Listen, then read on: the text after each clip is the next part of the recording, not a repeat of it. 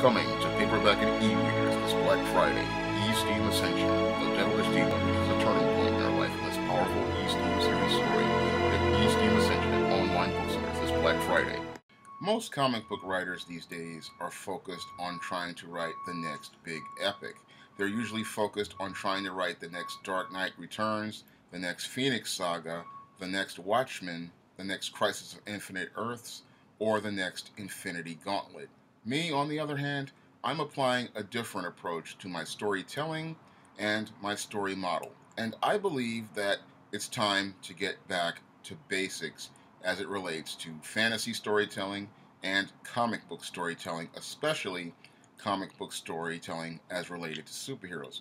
One of the reasons I believe that the comic book industry is in the slump that it's in right now is because the stories are almost impossible to follow.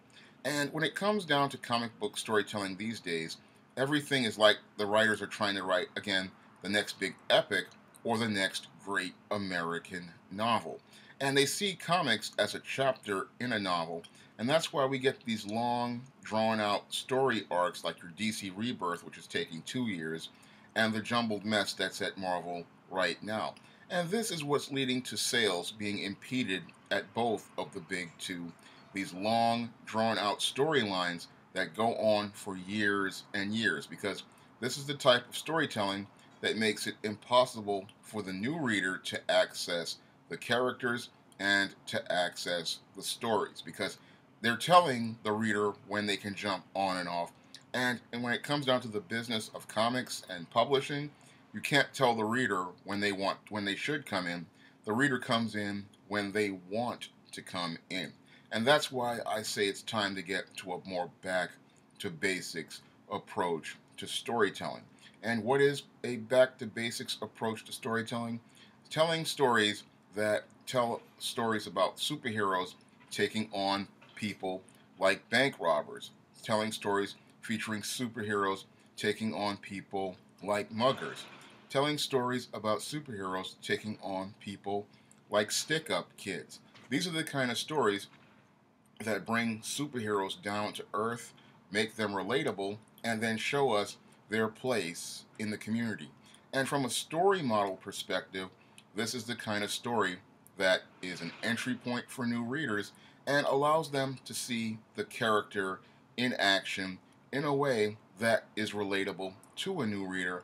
Moreover, it allows you to explain the character's mission, and explain what the purpose of the character is as related to their role in the community. Because superheroes, as I see it, are like community volunteers. They're there to help out people in the community. And there's been too much of a focus, as I see it, on these big events where they're talking about saving the world instead of trying to do things more on a local level.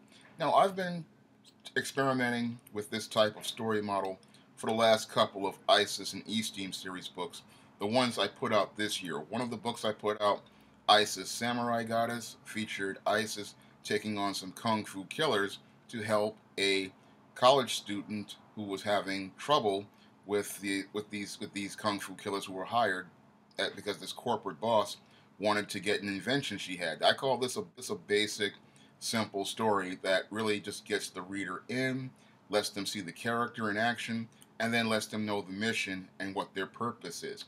The other story that I did this year, which featured a more simplified story model, was a story, E-Steam Little Girl Lost. And in this story, the E-Steam character helps a lost little girl find her way home. And this was another basic story featuring the character in action, taking on bad guys, and then resolving it at the end of the story where she helps the little girl find her parents and find her way home. Basic, simple storytelling showing heroes in the community helping out people in the community. And I really would like to see comic books, and especially superhero comics, go back to this type of storytelling, because this is the kind of storytelling that I believe will get readers interested in buying comics again. Right now, I feel that comics are too convoluted. The stories are focused on epic sagas, and a lot of the characters are in vacuums where they're only focused on themselves, and they're not focused on protecting the community. And because they're not focused on protecting the community, the readers don't see themselves as having a role in the story or the hero's role in protecting them. So they're not seeing the relationship between the superheroes and the community. They're not seeing that connection because everybody is still tied up in a long, drawn out saga like a Rebirth, or like we had Secret Wars a couple of years ago, and they're not seeing themselves in the story. That's why I say we have to get back to a more simplified story model where we're seeing comics in doing, 2-3 issue arcs where we see superheroes interacting with people and improving the quality of their lives. Now, I've been experimenting with doing more simplified storylines with superheroes in the community, and I've had really strong success with it. Little Girl Lost was a big hit on Smashwords,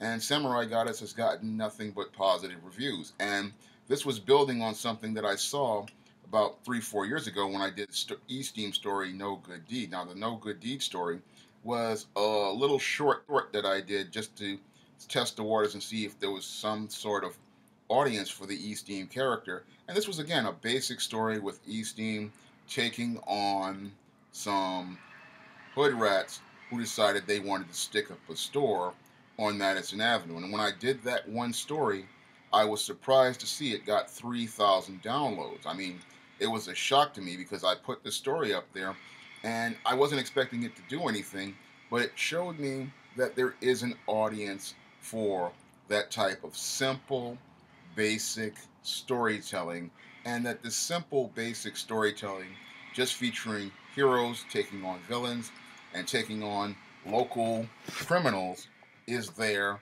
and that the audience wants to see more of this kind of story.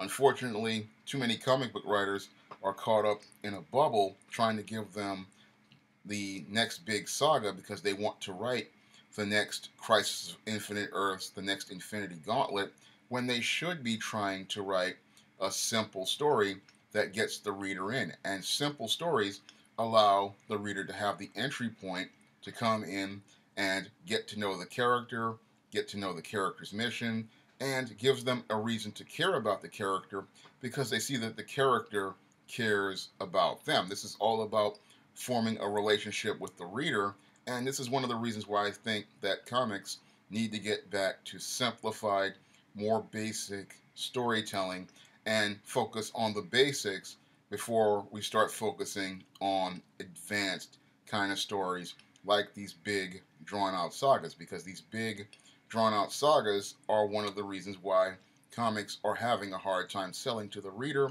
because the reader does not see the role of a superhero in their lives. All they see are superheroes going out and having adventures by themselves, but they're not bringing the reader into the story and allowing them to participate in the action. With Samurai Goddess and Little Girl Lost, I decided to create, people who were in the story so that you could see that the Isis character interacts with regular people and the E-Steam character interacts with regular people. And because they interact with regular people, they form a relationship with the reader, and the reader sees that the role of this hero in everything. That's very important to a story. It's letting people see that the heroes are not just fighting the bad guys for the sake of fighting bad guys, but they're fighting for them, and they're fighting to protect them and to support them in whatever they want to do. And I'm still working on this approach because, again, I see a value in going back to the basics and telling these type of stories, because I see all these kids out here who watch these superhero movies and they want to see these characters not just taking on the top tier villains, but they want to see them taking on smaller, more local bad guys, people in their community who are terrorizing it, and they want to see that there's a sense of them protecting them from these types of criminals. You can pick up Isis, Samurai Goddess, and E-Steam Little Girl Lost on Amazon.com by clicking the links in the description box, and you can try other Isis and E-Steam stories by clicking those same links to Amazon.com as well. That's all I have to say for this video. You can comment, rate, and subscribe.